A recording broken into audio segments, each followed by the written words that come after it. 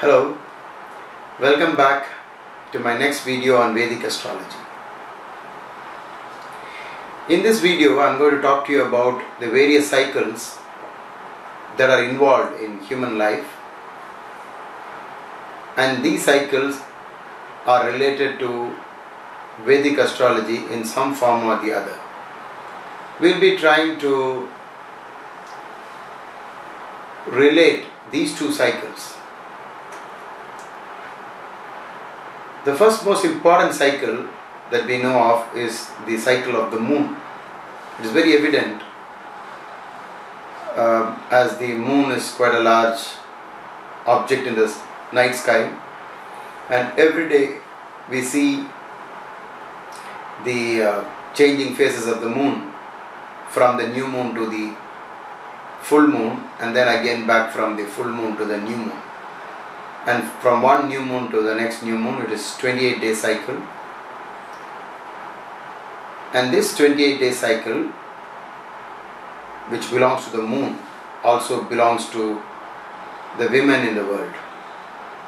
The moon in astrology is the mother, and the menstrual cycle of the women coincides with the 28-day cycle.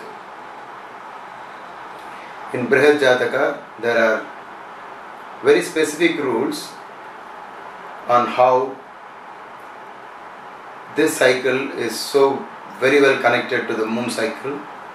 And not only that, the conception cycle, like when does the actual conception take place, how does it take place, everything has been written. And 10 times this moon cycle is the time that the human being spends in the womb of a mother. In the Bhagavad Gita, it is said that we are born or reborn because of the moon, and we attain moksha because of the sun. So those who follow the moon will be reborn, and those who follow the sun will not be reborn. So it is evident that as the moon goes up and down, the moods of the human beings also goes up and down. And this is a 28-day cycle. Half of it is 14 days, which is a fortnight, and half of that is 7 days, which are the 7 weekdays. There is yet another cycle which forms the year.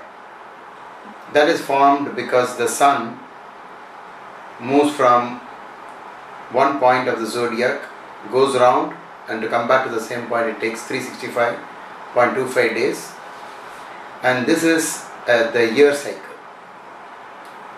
As the sun goes through the same signs, the same thing repeats.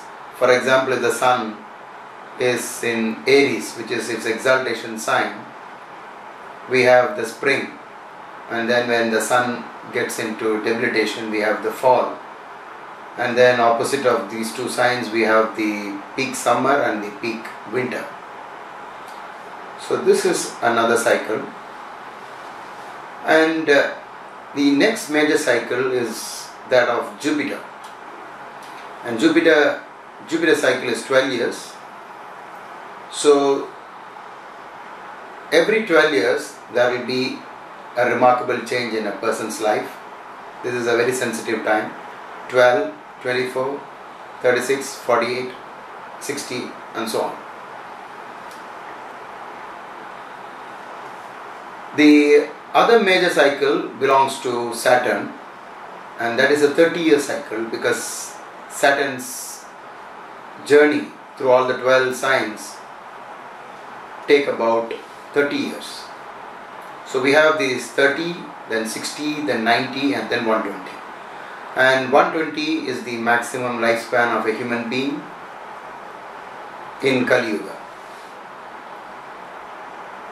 It is also stated in Bible in the Genesis chapter that the spirit of man shall not dwell forever, for it is numbered, and the maximum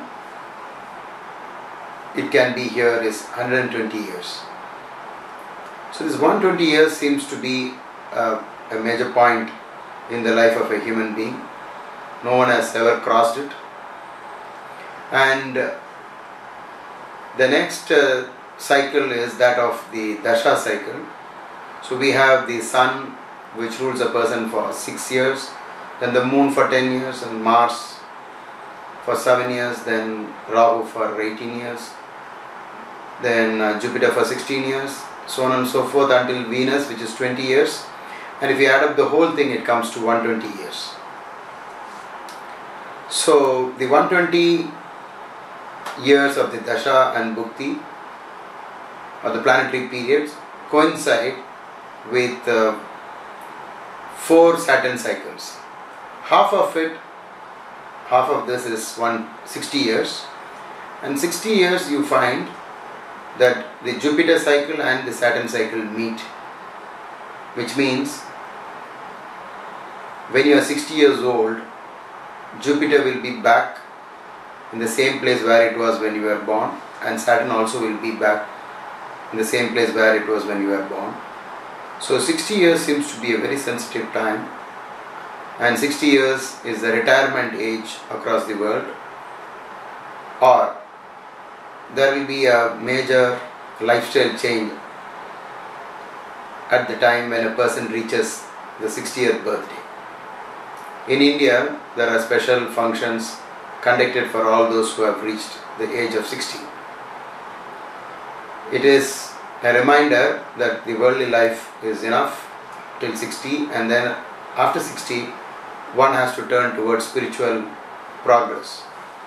That would ensure that the next birth there will be a lot of good things that happen to the soul. So in this way we have correlated the various cycles of human life, and this should be considered whenever a person's horoscope is being studied. So when you are going into the Dashas and Bhuktis, it is very important that we keep an eye on all these cycles too and match it up wherever possible. So we have come to the end of this video session. Hope to meet you in my next video. Thank you.